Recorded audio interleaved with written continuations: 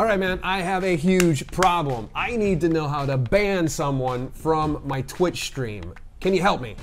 Yes, this video is for you.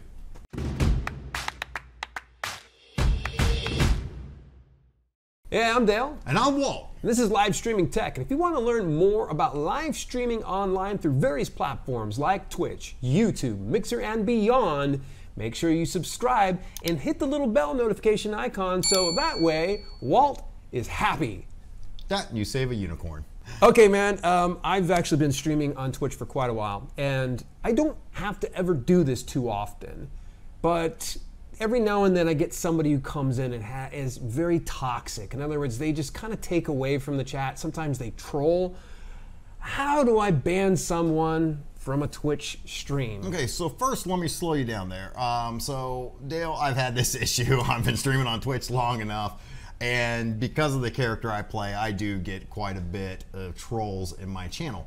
So here's the thing, if somebody's coming in and they're just trying to have fun, they're trying to go along with the gag, now mind you, I'm a little bit more lax in my streams versus you, where you're more serious, you're trying to convey information across, and the people that are there are trying to get that information. You don't need somebody in there trying to attract attention to themselves.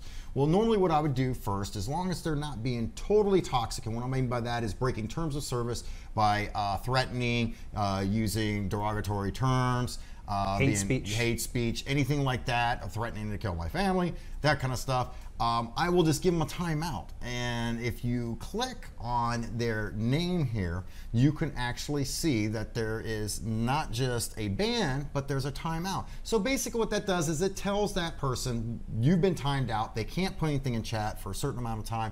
And your mods can do this as well. So it's not just the streamer, your mods can have access to this as well. Yeah. And what it does is it gives them a cooldown time. Literally what it's called. It's like, hey, cool down, pump your brakes.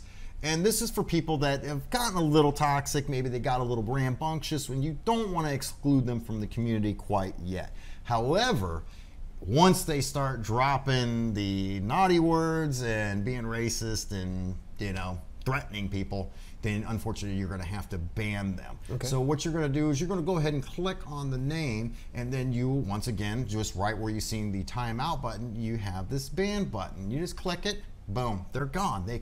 Now they can still see you. That's another thing that's a misconception to most streamers, is that they think once they're banned, they can no longer see the stream.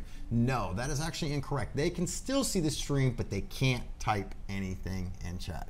So here's the thing, it's kind of weird that you don't really lose that viewer as long as they're willing to sit in chat and not type anything. But most of the time, if they're there to troll you and cause trouble, they're going to hit another channel. Exactly. What about extreme cases?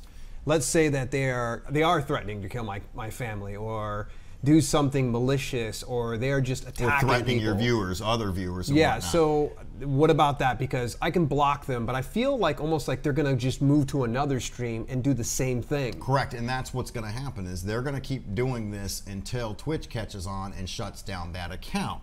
So there is actually a button here when you click, you notice here that there's a report user.